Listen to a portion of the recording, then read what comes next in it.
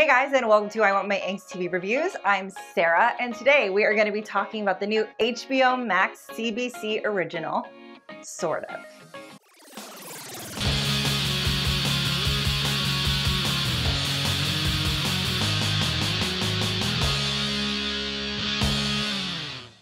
Sort of is a fantastic series that is written and stars Bilal Baig. Sort of tells the story of a queer, non-binary, female-presenting person of color named Sebi. And Sebi goes on this incredible journey of self-acceptance, of self-discovery, all while going through outside personal drama. Are you just gonna avoid Mom's calls forever? Not a fair question. She calls me way more than she calls you. Because I have a real job. Mom, I'm a nanny. Like Mary Poppins? Sort of is hilarious with so much heart that I could not stop watching. What I love about it is it's much more of like personal comedy versus something that goes for all the jokes. And what I mean by that is it's kind of like Girls or Fleabag. It's not like New Girl, right? Where a series like that, which is great, kind of goes for joke after joke after joke, where this show, the jokes come more natural and just kind of out of the happenstance of what's happening. I mean, that's redundant. You don't see me. What are you talking about? I mean, you don't see him. Whatever. Feel comfy letting me drag this stuff out of you. I'm never comfy. You just have military-grade interrogation tactics. And since Sort of is written by a person of color in the queer community, they're able to tackle subjects that you wouldn't be able to otherwise. Sebi comes from a Pakistani family, and so does Bilal, so they're able to write from a personal perspective of what it's like to be a non-binary, female-presenting, possibly trans person of color.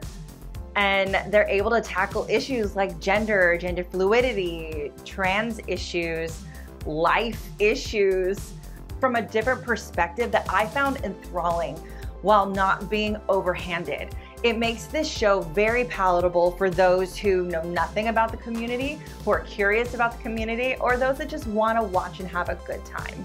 Sort of, for me, is also very much more a dark comedy, not so much a dark comedy, but like a dramedy. The entire story comes from a tragedy from the family that Sebi nannies. Violet, Henry, school! Bessie got into an accident on her bike.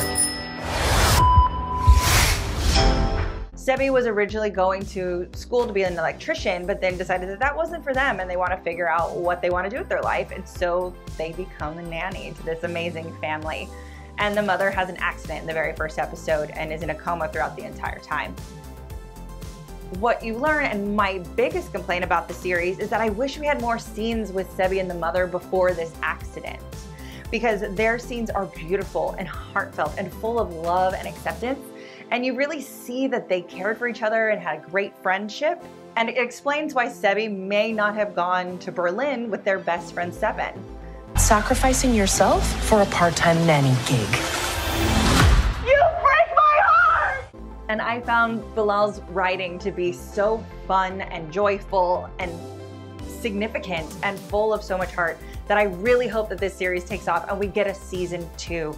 The way this series ends, it could end this way, but there is a bit of a cliffhanger that I really want to see where all of these characters that I have fallen in love with go, because they're phenomenal and so fun. Dad said non-responsive. Non-responsive can mean a lot of things, like when you don't respond to a text. You are a fucking Stepford wife. Totally. I'm totally Nicole Kidman.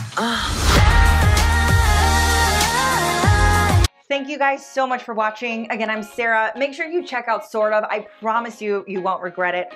Comment below, let me know what you think when you do.